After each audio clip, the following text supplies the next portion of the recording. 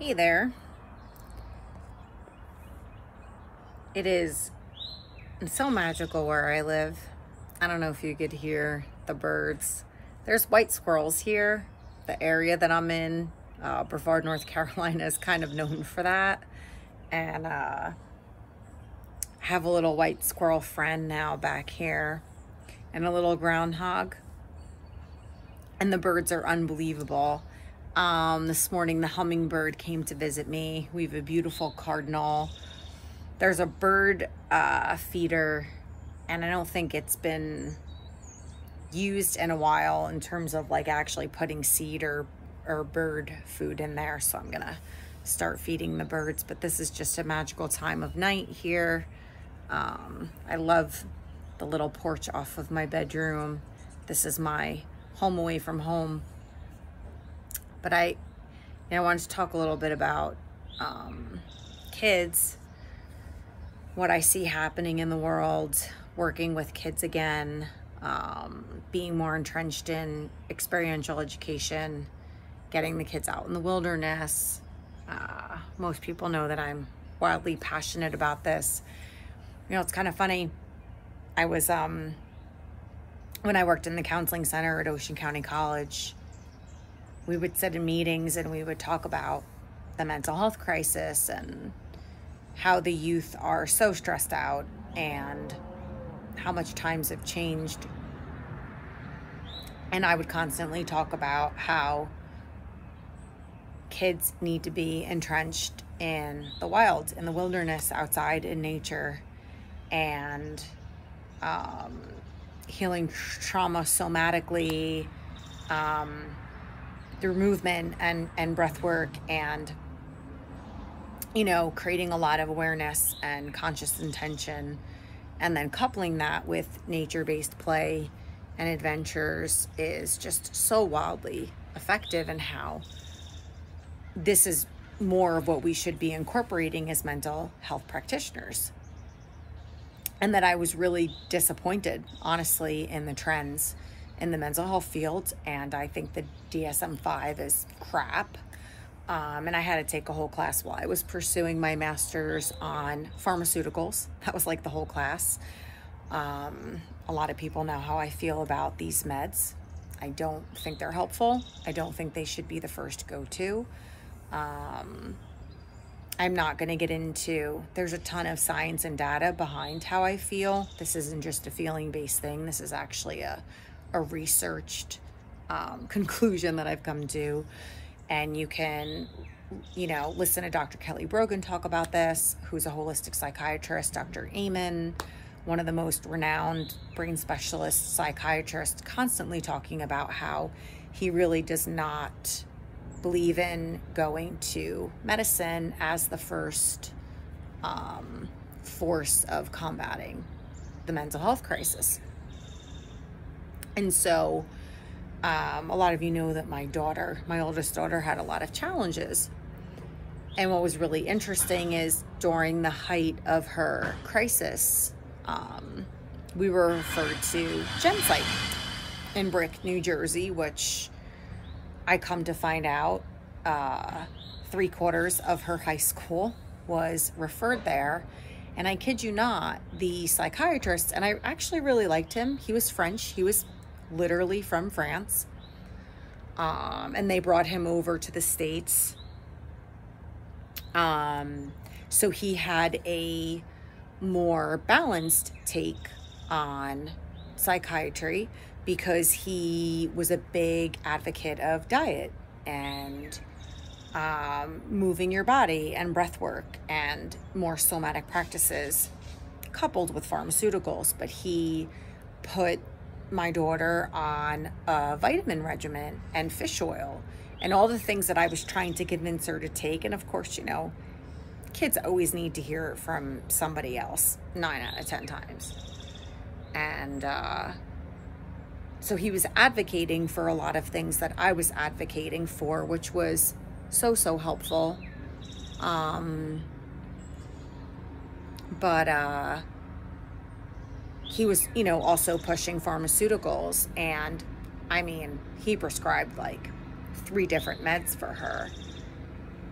And so when I had an emergency meeting with the high school counselors, one of them confided in me that 15 students, and I believe a high majority of those students were in my daughter's grade, were also referred to Gen Psych and prescribed the same 3 pharmaceuticals and had the same 3 to 4 diagnoses as my daughter.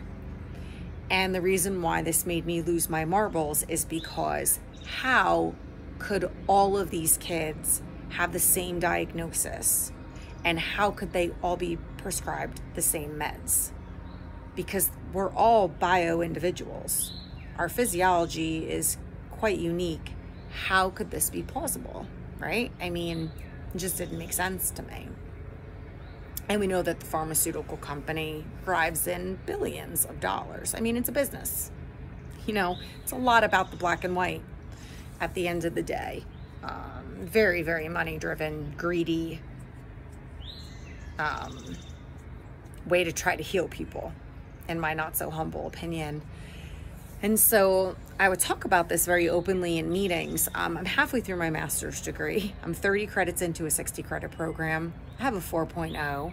I busted my ass as a single mom, working multiple jobs, running a business, raising 2 kids. And the reason why I have absolutely no inspiration, motivation, or desire to continue is because I'd probably get my license taken away from me. Because my ideas about things are so drastically different. And so being a wilderness hiking guide and having the kids out in the wild and leading them on hikes, and, you know, I've actually written a curriculum for this program for me. I have talked to them about incorporating the curriculum, but I did it for me because I was really disappointed that there was no curriculum. So I'm actually teaching these kids survival skills and how to read the trailhead marker. You know, a lot of these kids don't know what blazes are.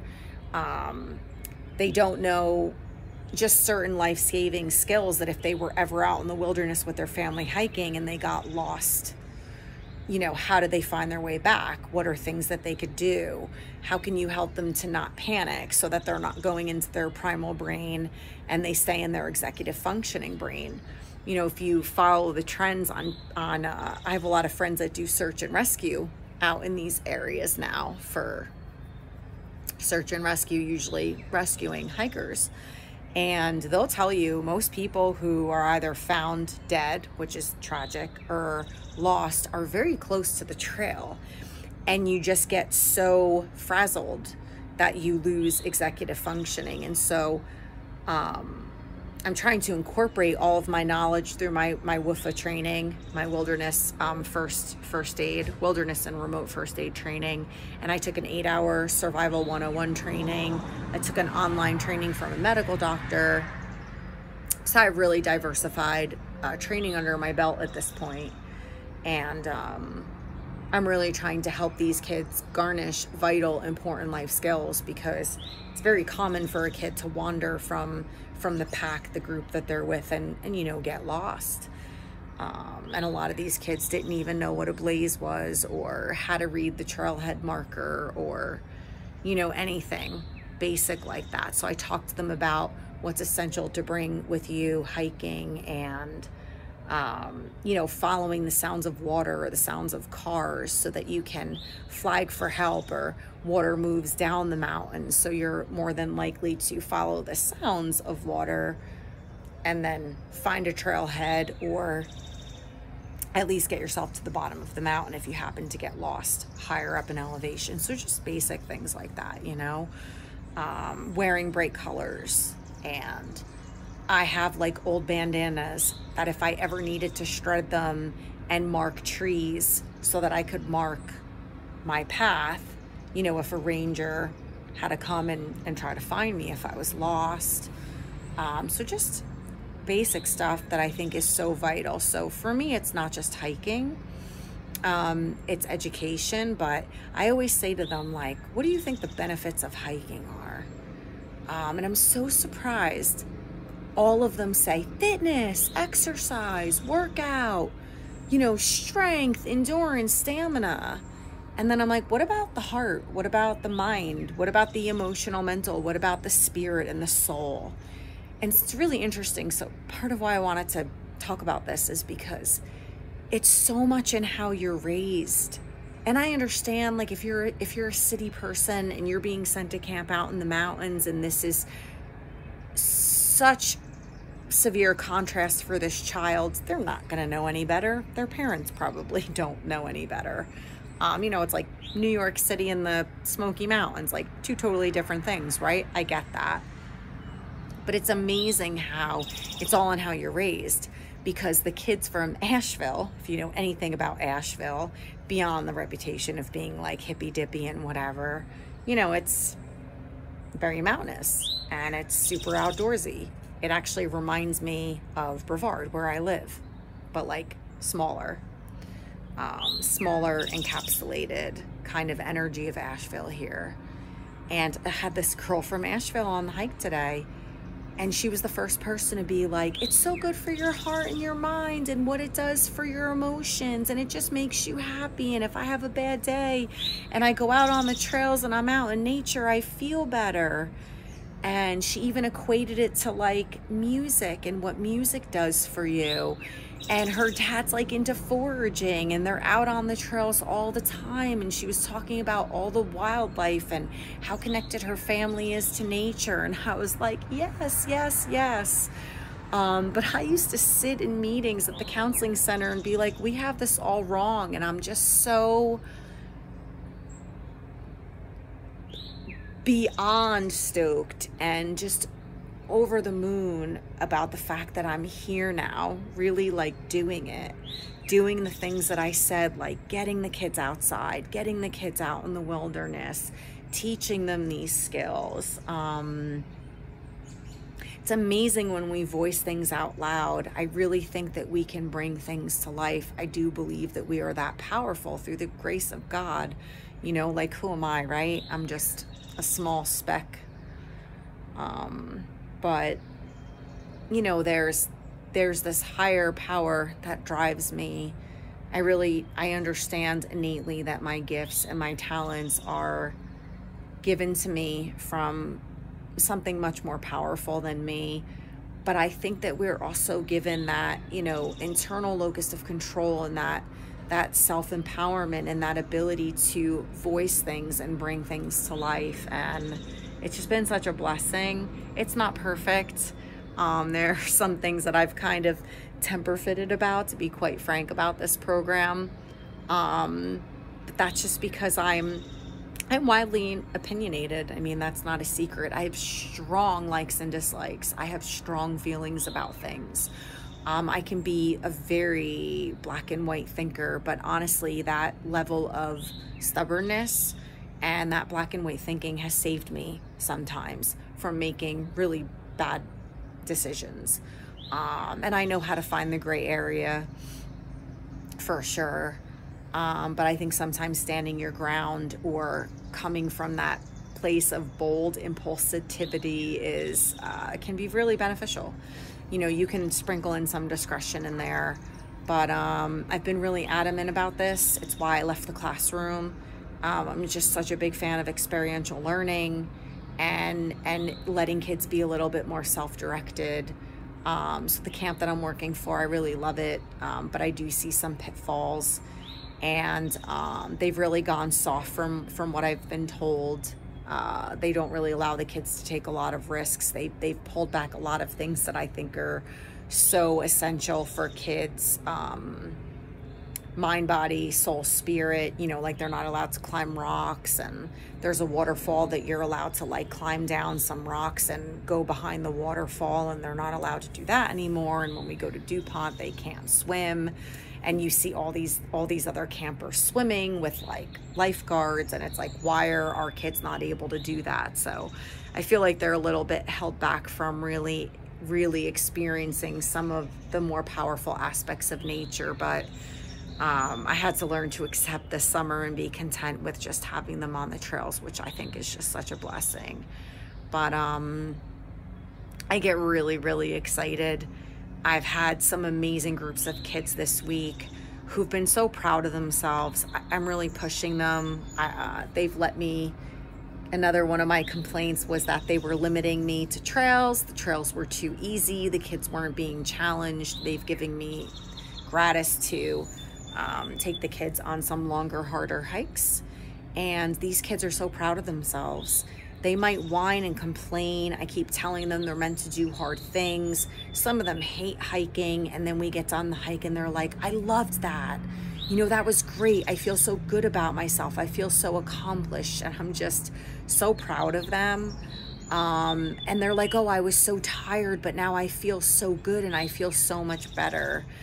And I think this has been a really powerful experience for me, and for them.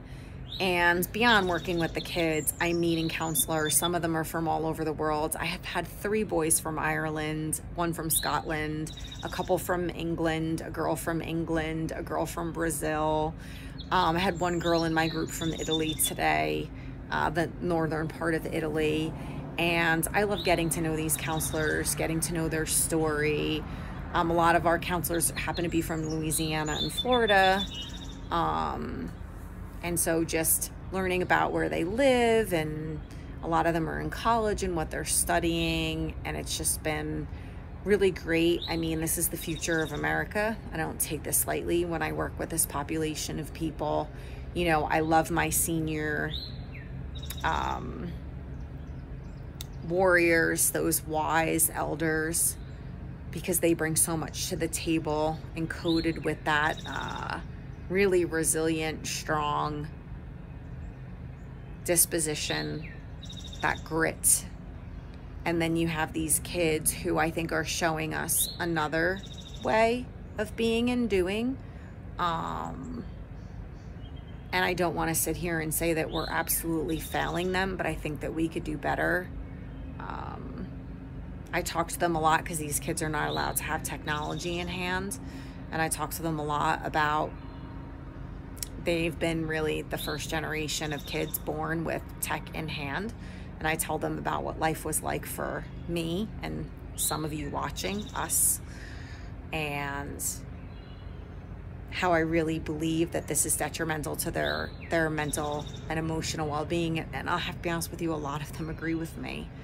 And so maybe when they become parents, they'll be a little bit more mindful, because working in a restaurant, I'm seeing 1-year-old kids with a cell phone in front of them and a video on.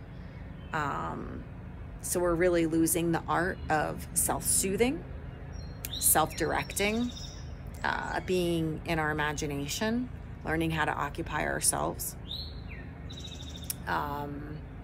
or just distracting kids in the old school way of like storytelling, you know, redirection in more natural ways, you know, taking the child out of the restaurant and just walking around, taking a walk, whatever. So it's nice to hear that a lot of these kids see it. And, you know, today I had just such a great experience taking the kids in DuPont. I had them do the full loop this time. So if you know anything about DuPont, it is a forest, and the incline up Triple Falls is it's 100-foot elevation gain. And that doesn't sound like a lot, but it's quick. It's like in 2 minutes, you're doing 100 feet. So it's just up, up, up, up, up. And then I bring them to the stairs, and we walk down the stairs to see the falls. And then we have to go back up the stairs. So that's more elevation. And then there's a bit of an elevation gain through the High Falls loop. And like I said, there was some whining and complaining, but they did it, and they did an amazing job. And it wasn't even 2.5 miles finish to start, but they were so proud of themselves. I think they did about 400 in elevation today, 350, 400, somewhere around there.